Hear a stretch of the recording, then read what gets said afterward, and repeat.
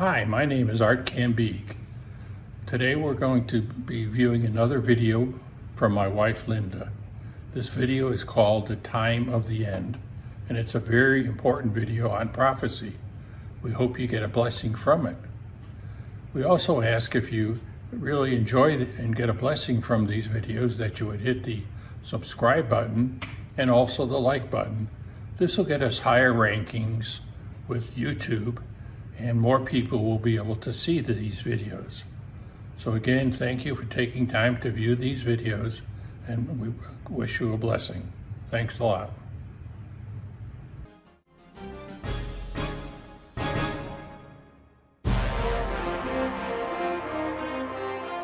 Hi, I'm Linda Cambeek. Today we're going to study how to recognize our adversary Lucifer the devil during the coming end of the days. The Bible cautions us about the devil's evil schemes, with special warnings about the end of the days. And why should we study the devil's evil schemes? Well, Peter says, "Be sober, be vigilant, because your adversary, the devil, walks about like a roaring lion, seeking whom he may devour."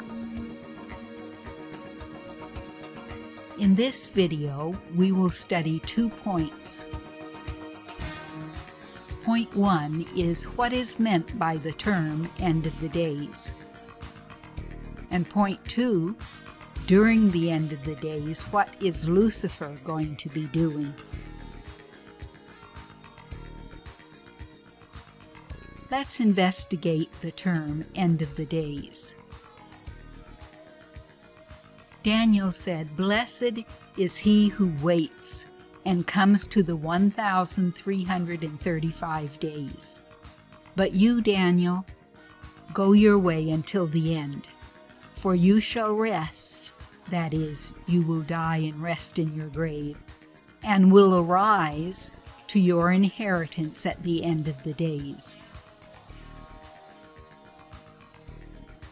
And Jesus says, "And this gospel of the kingdom will be preached in all the world as a witness to all nations, and then the end will come."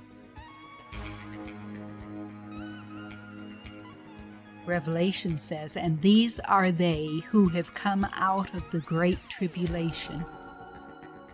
The 1,335 days of the Great Tribulation is really the end of the days. At the end of the 1,335 days, Jesus will appear in the sky and take the saints to heaven.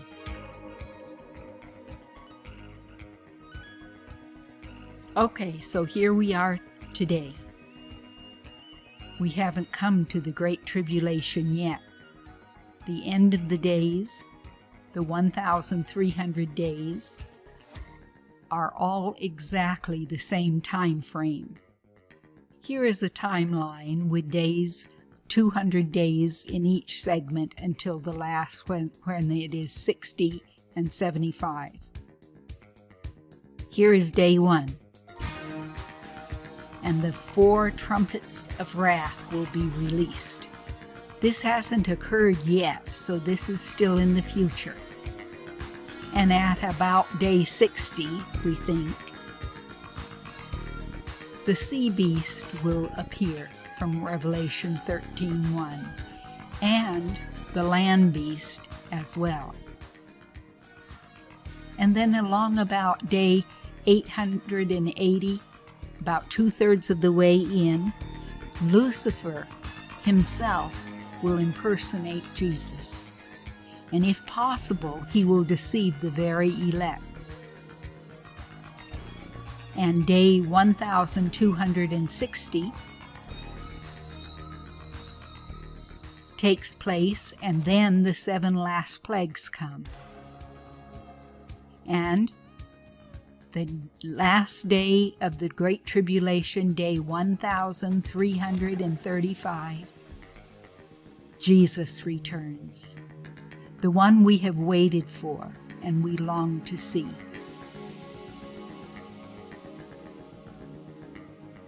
So, what is meant by the end of the days? Let me explain the end of the days in my own words. Sin entered into the world about 6,000 years ago. God told Adam and Eve that of the tree of the knowledge of good and evil you shall not eat, for in the day that you eat of it, you will surely die. But they didn't die that day. And why? Because Jesus stepped in and volunteered on that day to pay mankind's death penalty and to die for all of our sins. Jesus' sacrifice was not personally just for Adam and Eve and their sins, but his sacrifice was for the entire world. His sacrifice was both a personal sacrifice for Adam and Eve's sin on that day, but it was also a corporate sacrifice for the entire world.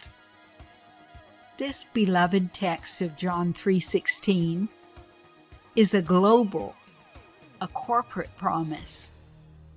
For God so loved the whole world that he gave his only begotten Son, that whosoever in the whole world believes in him should not perish but have everlasting life. Are we approaching the end of the days? I believe that God has allowed sin to run its course for the last 6,000 years on earth. Consider, God has given us a template of sevens in the Bible. The very first one he made was when he created the earth in 6 days, and then he rested on the seventh, giving us a 7-day week. He gave the 7-year Jubilee cycle to the Jewish nation. The Jewish army was instructed to march around Jericho for 7 days. In Joseph's time, God gave 7 years of plenty and 7 years of famine. In prophecy, there are 7 churches, 7 seals, 7 trumpets, 7 plagues. You get the idea. There are many other references to the number 7. I think the number 7 is God's favorite number, a number of completion. Consider this: 6,000 years of sin on earth and 1,000 years of rest in heaven, for a total time of 7,000 years. The book of Revelation tells us that when Jesus returns, he will take us back with him to heaven for 1,000 years of rest, a millennium Sabbath of rest. 6,000 years of sinning on earth and 1,000 years of rest in heaven for a total of 7,000 years. Let's consider this timeline. There, beginning in the Garden of Eden until today, is approximately 6,000 years. And if there's 1,000 years in heaven, that's 7,000 years in total. I think we're very close to the end of the days. During the upcoming end of the days, Lucifer will fully reveal his evil character. This is God's 7,000-year timeline to conclude the sin issue on earth. The metal man prophecy in Daniel 2 follows a timeline that extends all the way to the end of the days, where God sets up his kingdom. And in the days of these kings, the God of heaven will set up a kingdom, which shall never be destroyed, and the kingdom shall not be left to other people. It shall break in pieces and consume all of these kingdoms, and it shall stand forever. This is 2,600-year timeline. Jesus came between BC and AD. And it goes clear down to our time, the year 2020. Now let's superimpose Daniel 2 prophecy timeline. Notice it begins 600 years before Christ and goes all the way until number 7, God's kingdom shall be established. We have not yet reached these 10 kings. They are coming soon. And in the days of these kings, the God of heaven will set up a kingdom which shall never be destroyed.